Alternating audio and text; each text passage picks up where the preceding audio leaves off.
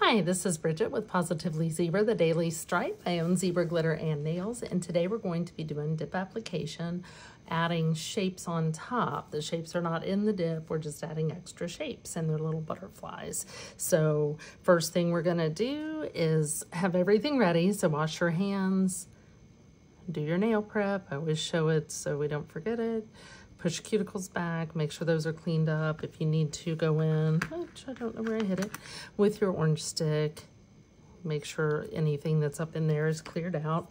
Okay, and then like I've told you before, I always apply bond, whether it's a tip or natural nail. Okay, and I don't, we do have prep also. Some people swear by prep. The prep works, prep and bond work great together. I usually just do the bond. So it's just kind of a personal preference and what works on your nails. So anyways, let's get started. So the bond is dry. We're gonna take our Zebra Professional base and we're gonna build the apex first. So don't go crazy thick. Don't go all the way up, go about 3/4 of the way up. That's how I do it. And then put that on, tap it off. Still a little way. You can go ahead and add a little more there to absorb. Perfect. And we'll clean up the finger when we're done. This one leaves a lot of shimmer on the hand, at least. Not a lot on me, but anyways. So, and then we're going to go in and do our next full layer of dip this time. Oops. Sorry, I'm spilling my activator over here. Oh. Okay. So this time we're going to cover the whole nail.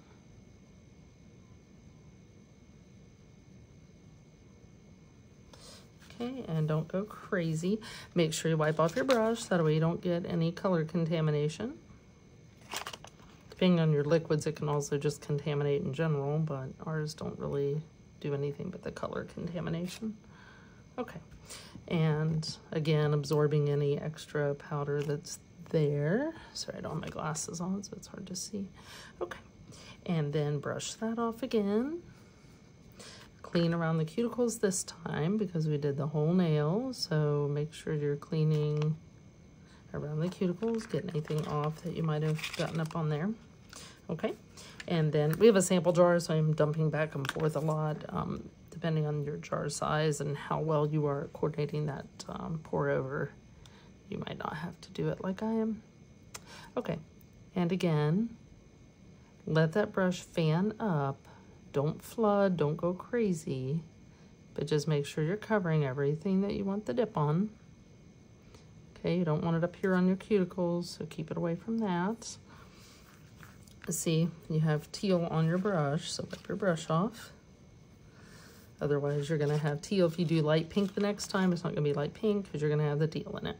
Okay. And there we go. A little bit more. Usually that is enough dips for zebra powders, depending, unless you have like a jelly and you're trying to make it not a jelly. Usually the apex and 2 dips seem to work pretty perfect. And we're going to save that cupcake liner in case we use this color again while we're shooting videos. Clean up around your cuticles. Okay, we'll clean that up later. Okay, that looks good. If you need to add more dip at this point, you can. Don't really do much filing at this point. I'm just doing the tip because I'd forgotten to do that, but we're going to go ahead and activate now. So we're going to do quick swipes of activate. And then we're going back in with more purposeful. Not too much, don't flood it. Flooding or not applying your activator right is what causes your ripples and ridges and the white dots, so be careful of that. Okay, we're gonna let that sit for 2 minutes. This is the hard part because if you're impatient like me, you don't want to wait the 2 minutes, but the 2 minutes that has to have a chemical reaction. There's a reaction between the base, the powder, and the activate. And if that doesn't happen, that's where you're not gonna get shiny top coats, you're gonna get all sorts of problems, you're gonna get chipping, peeling, lifting, all that happens. So let that go the 2 minutes, which for the video, well, I can't really speed it up because it can harden your brush too, but so we got about another minute. So while we're doing that, we're gonna get our top coat ready, and we're gonna get we'll encapsulate again. So you would file here, we're gonna apply our shapes, and then we're gonna encapsulate and clear, and then top coat. Okay, so we can have the clear ready. This is our Clear as Crystals Zebra's top coat, or Zebra's clear, main clear that we sell. We sell bulk, different ones, but in the main line, it's just the Clear as Crystals. Unless you go into the bulk section, you can buy the different ones. Okay, there we go. Let that dry just a little bit. Okay, so you don't want to trap moisture. And then what we're gonna do is apply our shapes now. So if you wanna keep a cupcake liner down, where did I have my other one? Oh, here it is. We're gonna use this silicone one here just to catch if I drop any. Okay, and we're gonna go ahead and I'm gonna put down just a little bit of base. I can always put more. And then I'm gonna wet the tip of this, and I'm using this rubber lifter. And then I'm gonna pick up some of the shapes that I want.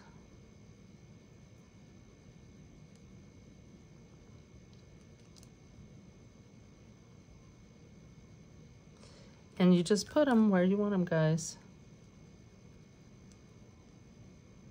If you need to add more base, if you don't care which way your butterflies are laying, then you can just kind of leave them. If you want them, you know, you can move them if you need to, but that base helps. Obviously, they're going to slide right off if you don't have the base on there. I'm going to put just a little more base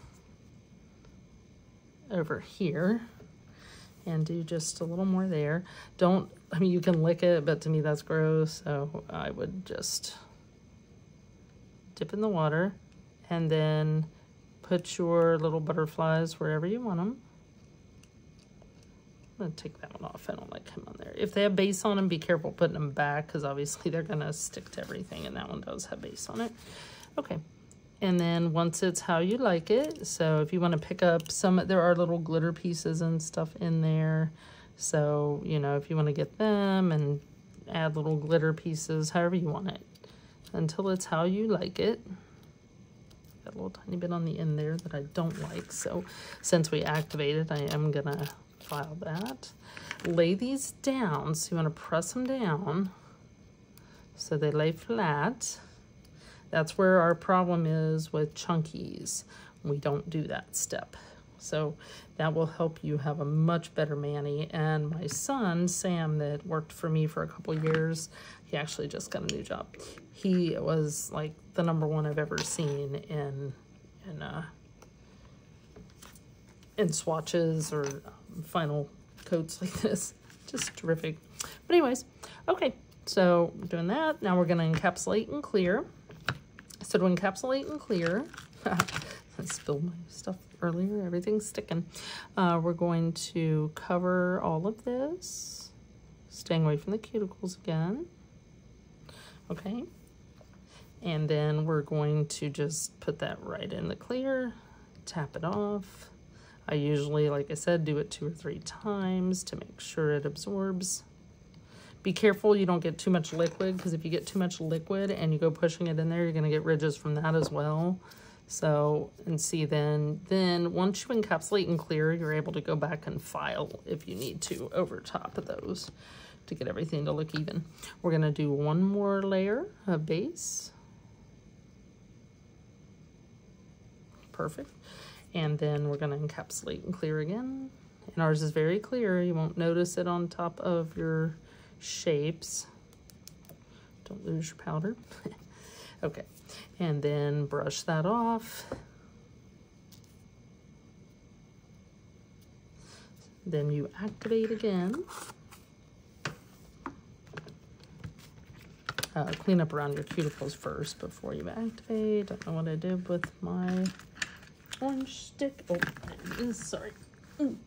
Knocked it right in the floor. If your floor is dirty or you're working on somebody else's nails, don't pick it up off the floor and use it. Okay, there we go. And then you saw a little powder brush up there. So what you can do is scrub it off a little bit with a scrub brush or a toothbrush that you're using for nails. Okay, now we're going to activate. So 1 layer quick,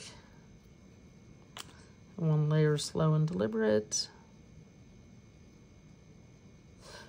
2 minutes again, guys, and wipe that off in between if you're worried about contamination, but that is just clear, so it won't be a big deal. If you see any other butterflies you drop that don't have base on them, you can pick them up at this point. That one's all right now. Okay, save our little butterflies for later.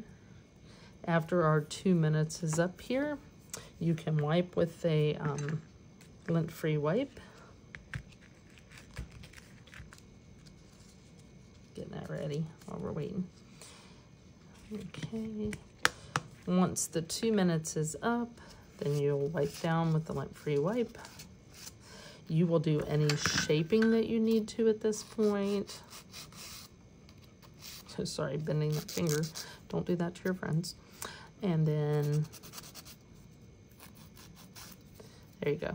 If you're having to do a lot of shaping, like on top and stuff, you're gonna need to reactivate. I'm not doing that in the video because it takes longer. But once you do that, you can clean up the lint-free wipe if you want. You don't have to do that alcohol step. And then you're going to go ahead and top coat, and you're all done. And then you have a beautiful mani with cute little butterfly shapes that are placed where you want them.